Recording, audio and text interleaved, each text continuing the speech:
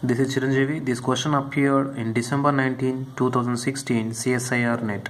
The question is, the nephalauxetic parameter beta is highest for first option Br minus, second option Cl minus, third one Cn minus, and fourth one F minus. So to solve this problem, first we have to know what is nephalauxetic effect. Okay, to explain nephalauxetic effect, first we should observe the metal of D black elements in its free state. It has interelectronic repulsions in the lobe, in the d orbitals of it. Interelectronic repulsion because the partly filled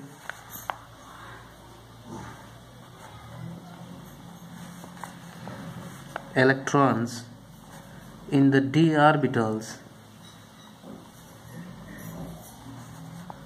of free metal ion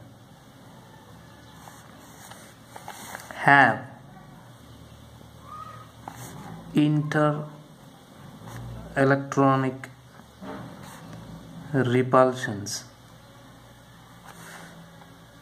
Because of these interelectronic repulsions in the free metal ion, the d orbitals have different energy levels. So those they have different energy levels, and to show these different energy levels, each energy level can be expressed by interelectronic repulsion parameter. So each different energy levels is given by interelectronic repulsion parameter, that is simply called as beta. Okay, to reduce interelectronic repulsions in the lobes of the d orbitals of the free metal ion, when the free metal ion complexed with the ligands, the lobes of the metal ion in the complex of Dr complex increases in their size.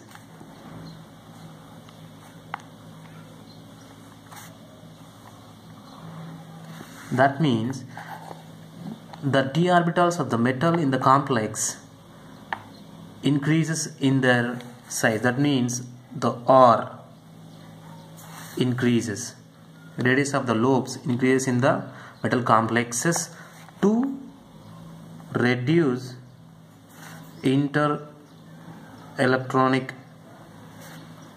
repulsions,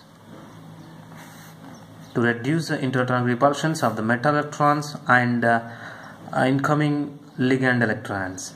Okay, and it leads to the stability of that complex. So the expansion of d orbitals of the metal in the complex is simply called as nephalauxetic effect. It is due to by the incoming ligand. It is possible by the incoming ligand. So simply, what is nephalauxetic effect? When we compare with the free metal ion, the metal ion in the complex have larger d orbital lobes. That means the expansion of d orbital lobes are observed in the metal complex. So this expansion of d orbital lobes is simply called as nephalauxetic effect. This is a nephalauxetic series.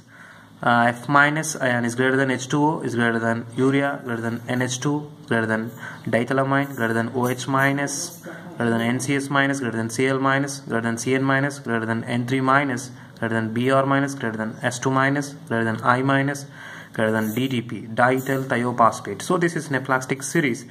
In this series, the strongest nephalauxetic beta parameter, nephalauxetic parameter beta containing ligands are those F minus, H2O, urea, like that.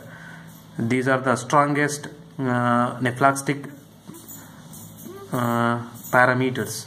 So according to this series, the nephalauxetic parameter beta is highest for the F minus ion. F minus AN. So in the given options, Br minus, Cl minus, F minus, Cn minus, and when you look at the series, the F minus has the highest beta nephalauxetic parameter, so that's why the answer is